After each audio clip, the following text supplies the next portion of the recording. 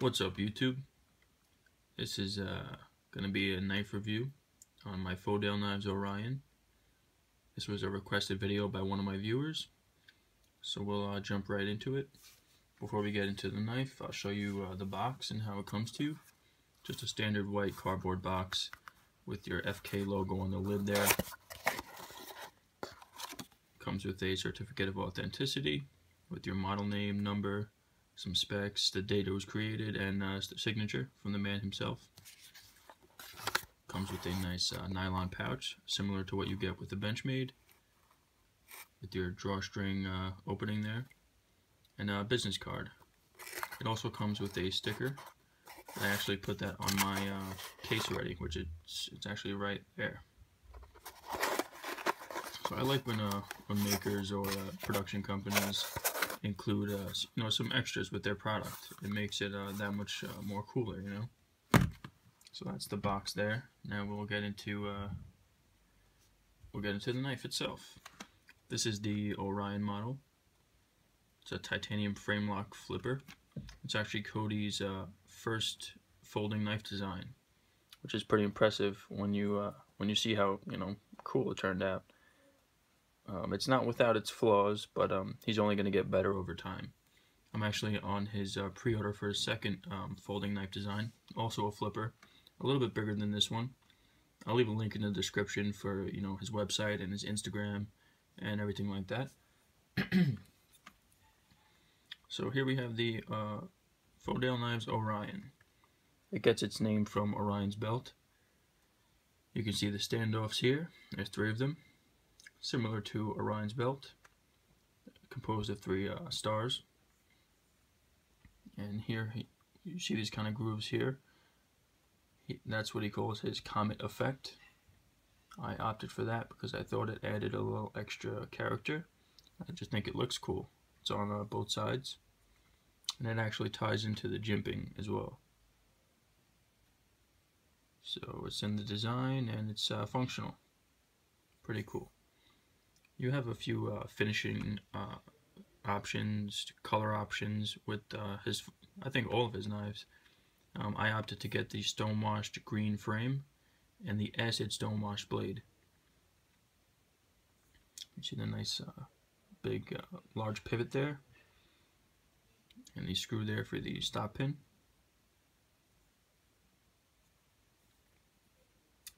Pretty nicely centered. Nice stonewash on the frame there. Titanium clip. I believe it's titanium. It's a milled clip, but it functions very well. I actually like this clip a lot. You can see under the clip where it was untouched by my hands, really. That's kind of the color it came when it was new. But as the natural oils on your hands rub off on the knife, the color will change. A little bit of Windex will bring out the nice vibrant green that it was when it came. Alright, so let's see the blade here. Flips very well. Show that one more time. Flips out with authority, definitely. It has a ceramic bowl detent. See if we can get a shot of that. So the detent bowl is ceramic, but the bearings that it runs on are stainless steel.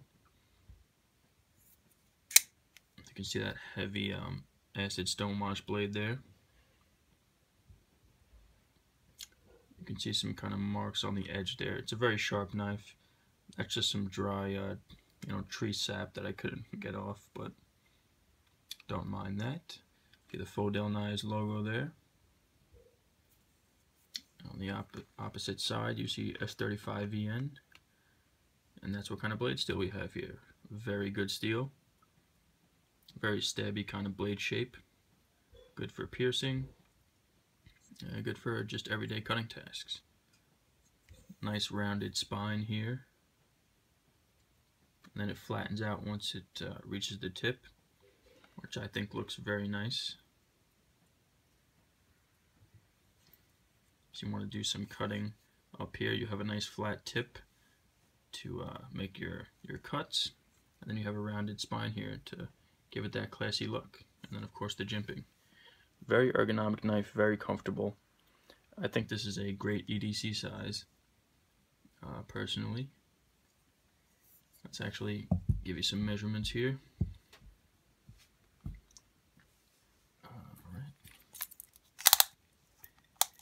So we are looking at about a 3.5-inch blade, 3.5-inch cutting edge, really. If you're going from tip to pivot, it's about 3 3/4. Overall, you're looking at a length about 7 3/4, maybe with a 4.5-inch handle. So in my opinion, this is a great, kind of the perfect EDC size. Like I said, very comfortable. You can see kind of this curve to the knife here. So as you're holding it, the blade's kind of angled downwards. So when you're making your cuts, you really don't have to tilt your wrist out, making it uncomfortable too often. So that's pretty cool. Very nice design-wise all around. I think it's an attractive looking knife. Let's see that action one more time.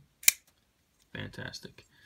I'll just compare it here to a couple of other popular knives.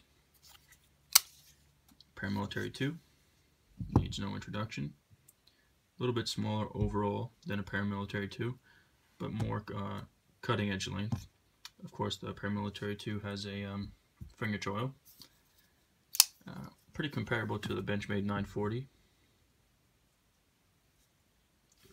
How it's you know, kind of similar dimensions, widthways, and lengthwise.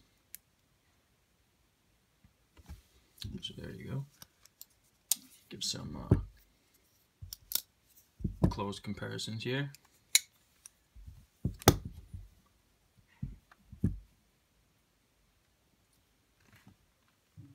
Very nice. Obviously not thinner than Benchmade 940 because it's a frame lock. I like to drop my knife sometimes. Similar thickness of the Paramilitary 2. Let's get those out of the way. And also compare it to another Californian knife maker, Ferrum Forge. This is the Mordax, one of my favorite knives. Pretty comparable to that knife as well. A lot of great makers out of California, and these are two examples of that. Both excellent flippers. When you take into consideration that this is his first folding knife design, and when you take the price, which I think was about $300 for this knife, this was his first run of the Orion. When you compare it to other, you know, mid-techs and custom knives, it's really pretty low. Not that $300 is a little amount of money by any means, but when you're comparing it to the rest of the things on the market, it's a pretty competitive price. Great quality overall, great looking, made in USA, like I said. Just a fantastic knife overall. Show the lock up here, around 50%, which I prefer. Jimping in all the right places. So I encourage you guys to go and hop on Cody's pre-order for his second folding knife design if you like it. Like I said, I'll leave links in the description to his website and his Instagram. This was just a quick review of the Fodale Knives Orion. Hope you enjoyed, guys. Thank you for watching, and I'll catch you guys on the next one.